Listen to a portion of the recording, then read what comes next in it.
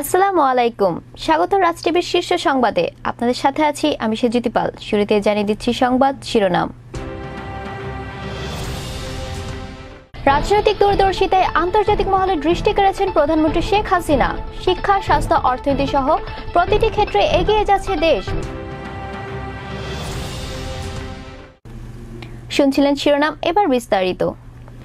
হাজার বছরের শ্রেষ্ঠ বাঙালি, স্বাধীন বাংলার রূপকার, জাতির পিতা বঙ্গবন্ধু শেখ মুজিবুর রহমানের জ্যেষ্ঠ কন্যা ও আওয়ামী লীগ সভাপতি শেখ হাসিনা বাংলাদেশের সফল প্রধানমন্ত্রী। তিনি চতুর্থবারের মতো প্রধানমন্ত্রীর দায়িত্ব পালন করছেন শেখ হাসিনা, যার সফল নেতৃত্বে অর্থনীতির প্রতিটি সূচকে এগিয়ে যাচ্ছে বাংলাদেশ।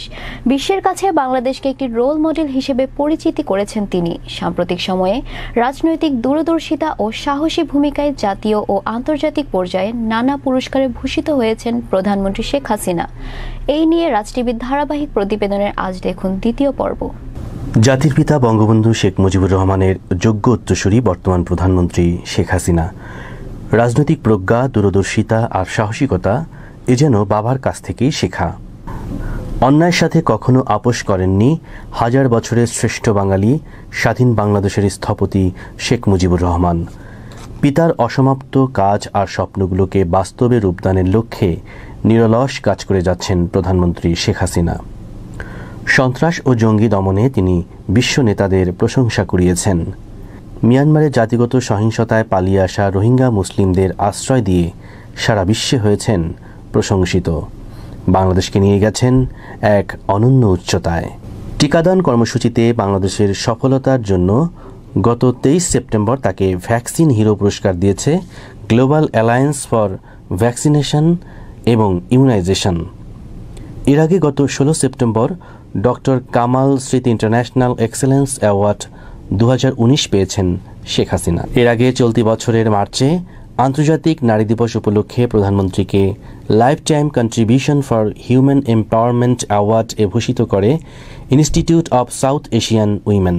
মাননীয় প্রধানমন্ত্রীর স্বাস্থ্য খাতে যে অনবদ্য অবদান, সেটা আসলে বলে শেষ করা যায় না।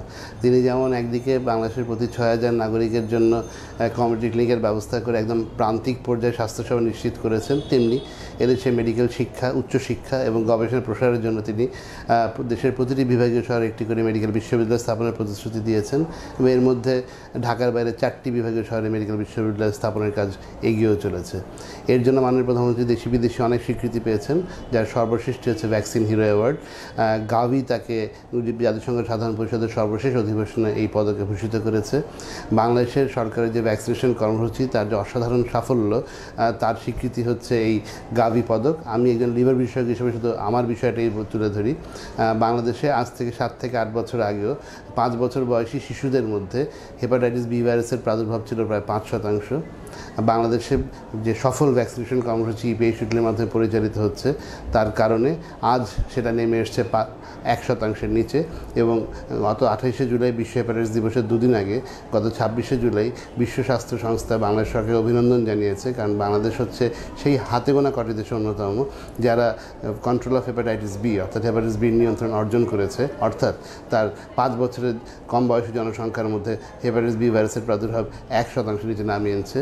এবং এটা মনে রাখতে হবে যে বাংলাদেশ সরকার এই টার্গেটটি অ্যাচিভ করেছে টার্গেটেড ইয়ারের 1 বছর আগে, অর্থাৎ এই টার্গেটটি আমাদের অ্যাচিভ করার কথা ছিল আগামী বছর, সেটা আমরা এবছরে অর্জন করেছি। এটা আমাদের আরও মনে রাখা উচিত যে আমাদের এখানে যে হেপাটাইটিস বির ভ্যাকসিনেশন দেওয়া হয়ে থাকে ইপিআই শিডিউলে, এক্ষেত্রে বাংলাদেশ অগ্রণী। আমাদের দেশের এলাকার অন্য কোনো দেশের আগে আমরা এই কাজটি শুরু করেছি এবং গত 15 বছর যাবত আমরা সাফল্যের সাথে কাজটি করে চলেছি। মাননীয় প্রধানমন্ত্রীর অসংখ্য অজস্র সাফল্য গাথা এটি একটি ক্ষুদ্র পলক মাত্র। দেশ তাকে নিয়ে গর্বিত আমাদের চিকিৎসা সমাজ এবং আমরা তো অবশ্যই। শান্তি প্রতিষ্ঠা, গণতন্ত্র সমুন্নত করা এবং আর্থসামাজিক উন্নয়নে গুরুত্বপূর্ণ ভূমিকা রাখার জন্য বিশ্বের খ্যাতনামা বিশ্ববিদ্যালয় ও ইনস্টিটিউশনের পক্ষ থেকে প্রধানমন্ত্রীকে বিভিন্ন ডিগ্রি ও সম্মাননা দেয়া হয়। রোহিঙ্গাদের আশ্রয়দানের দায়িত্বশীল নীতি ও মানবিক সাহায্য প্রদান এবং রোহিঙ্গা ইস্যুতে দূরদর্শী নেতৃত্বের জন্য তিনি আইপিএস ইন্টারন্যাশনাল অ্যাচিভমেন্ট অ্যাওয়ার্ড এবং 2018 special distinction award for leadership অর্জন করেন। মাননীয় প্রধানমন্ত্রী শেখ হাসিনার যে অর্জন, সেটা বিভিন্ন ক্ষেত্রে অর্জন, শুধু চিকিৎসা বিজ্ঞান নয়, সেটা আপনার অর্থনৈতিক সমৃদ্ধি, জননিরাপত্তা, প্রতিটা ক্ষেত্রে আমাদের অনেক বেশি অর্জন। যেমন রোহিঙ্গাদের আশ্রয় দেওয়া। পাশাপাশি আমাদের মেডিকেল সেক্টর যদি আপনি দেখেন যে গড় আয়ু আজকে মেয়েদের 73 বছর, ছেলেদের 71 বছর। পাশাপাশি যদি অর্থনৈতিক সূচক দেখেন সেটিও অনেক বেশি আগানো, সেটা আমাদের প্রায় এখন প্রবৃদ্ধি 8-এর কাছাকাছি, যেটি বিশ্বের 20টি দেশের মধ্যে একটি দেশ। পাশাপাশি স্বাস্থ্য সেক্টরও দেখেন, কয়েকদিনের আগে উনি মাদার অফ ইমিউনাইজেশন যে উপাধিটি পেয়েছেন, এবং সেটা কিন্তু বাংলাদেশ একটি তৃতীয় বিশ্বের দেশ হলো যেখানে ইমিউনাইজেশন প্রোগ্রাম এত বেশি র্যাপিডলি এগিয়ে গেছে যেটি কল্পনা করা যায় না। বাংলাদেশ এখন বিভিন্ন দেশের মডেল হিসেবে কাজ করতেছে। বিশ্বের শীর্ষস্থানীয় সংবাদ সংস্থা ইন্টারপ্রেস সার্ভিস, আইপিএস এবং নিউ ইয়র্ক, জুরিক ও হংকং ভিত্তিক অলাভজনক 3টি ফাউন্ডেশনের নেটওয়ার্ক গ্লোবাল হোপ কোয়ালিশন গত বছরের 28 সেপ্টেম্বর 2টি অ্যাওয়ার্ড প্রদান করে শেখ হাসিনাকে সম্মাননা জানায়।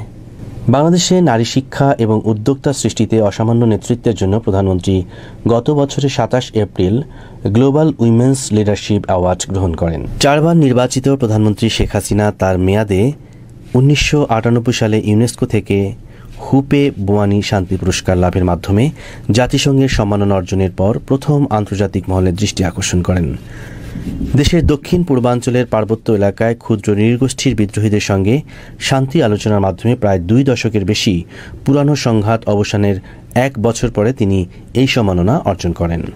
শুভদেয়ন, রাজ টিভি, ঢাকা। দর্শক, রাজ টিভি শীর্ষ সংবাদ এ পর্যন্তই। রাজ টিভি দেখতে আপনার ফেসবুক থেকে রাজ টিভির অফিসিয়াল পেজটি লাইক করুন এবং ইউটিউব থেকে রাজ টিভি চ্যানেলটি সাবস্ক্রাইব করুন। এছাড়া ভিজিট করুন www.rajtvbt.com। এতক্ষণ সঙ্গে থাকার জন্য ধন্যবাদ।